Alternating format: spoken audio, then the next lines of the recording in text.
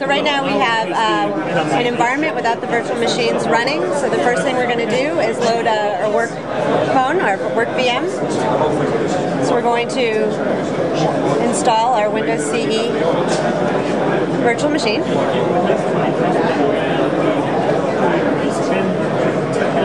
So this is a bare metal solution loading WinCE VM.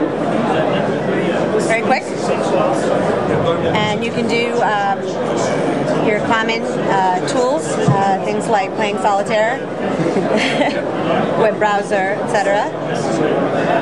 And it's all touchscreen. Okay, so once we have the one virtual machine loaded, that's my personal virtual machine, and I want to now load my, or that's my work virtual machine, sorry, then I want to load my personal virtual machine, and I like Android because it's cool and hot and new. So I switch and I load it on.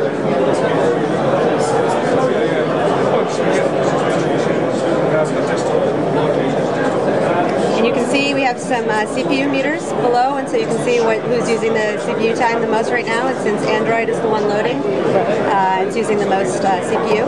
And could you use the Windows system right now while the other one's loading? Yeah, we can open it up, play solitaire while we're waiting for that one to boot. Okay. So Android is just finishing its boot. Which takes a minute. One. It's like that on the native phone too.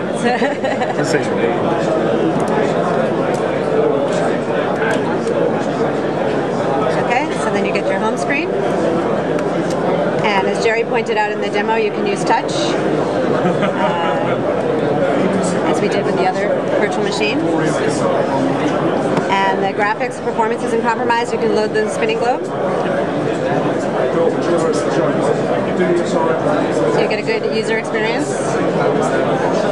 And then you can see both of them running at the same time. So now you have your work phone and your personal phone. So if a call were to come in right now, would you be able to pick which one you were going to accept it in? And so as I said earlier, our goal is to have policy-driven models, so that would be a default, and the user would decide what they wanted to have happen. So they could say their work phone is their dominant phone stack, and so when a phone call comes in, no matter where they are, that's always a phone that should ring. Or they could get a prompt where they can decide whether or not they want to take a call.